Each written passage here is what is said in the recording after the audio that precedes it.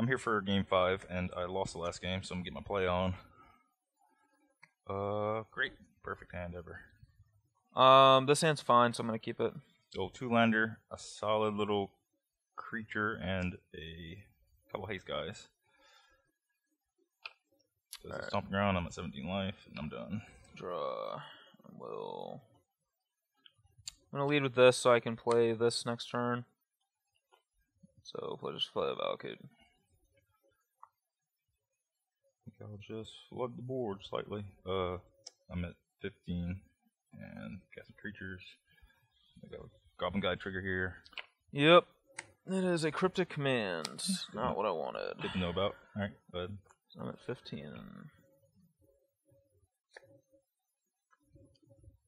Alright, so play a Temple of Mystery. Jeez. And Scry. Not slow. And I do want that card, but man, can I afford to even get there? Can you afford to wait till my turn to bolt? That's a good question too.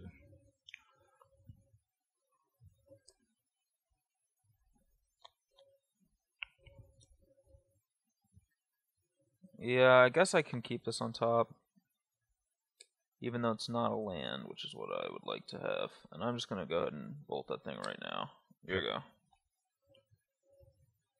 It might be better to bolt Swift Spear, honestly, but just close-ish. This represents 5, this represents 4.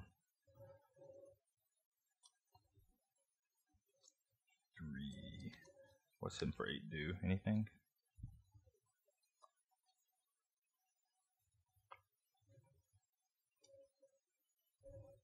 7. Yeah, I guess I'll cash it in for 3 damage and plus my team. So it's an effective 6 damage. So I go to 12 from that, and then it's going to be 3, 6. So I go to 6. Yeah, I got a trigger there. It's Baloth. All right. Draw. Very easily could be dead. If he has like a Boros Charm, I'm probably dead, or another Tarkus command. Or something, but I'm just gonna electrolyze this for 2. Go. Force Charm. Alright, I'm dead. Bullshit. Yep. If I had one more turn, I could have gotten to this Baloth. Then my hand was really good. Probably win.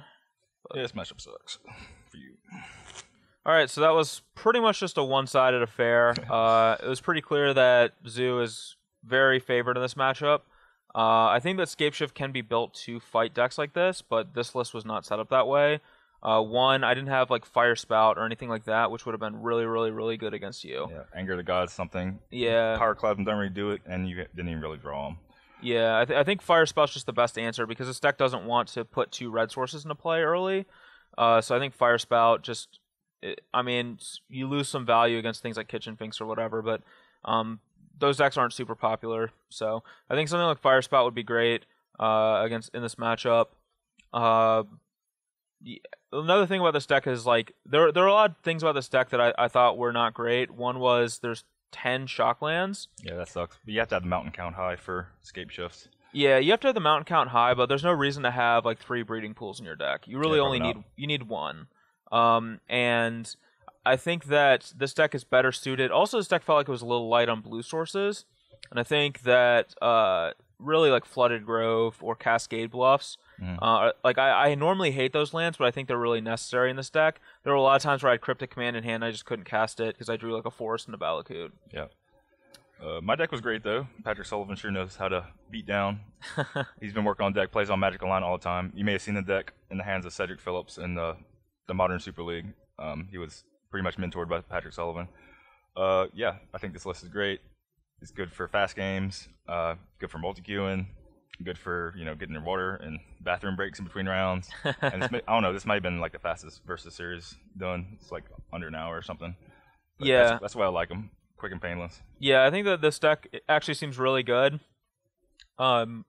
Actually, I was like so impressed with it that I would consider playing it myself, even though it's not my style of deck. It just, I mean, you basically killed me on turn 3 like multiple games in a row. Yes, like just super even through like a bolt. Like I just, I don't know, I just died so fast. It is kind of a combo deck too. I mean, you want 2 creatures, 2 lands, and probably 2 spells within your 6 cards. So you can mulligan and like fix it with your 7th card that you see, and that's all the deck is creatures and lands and spells. I mean, I guess every deck is really. Yeah. But more importantly, you usually want like a fat ground creature, like a Wild Nacatl, and then backed up with like a haste creature, like a Goblin God. Mm-hmm.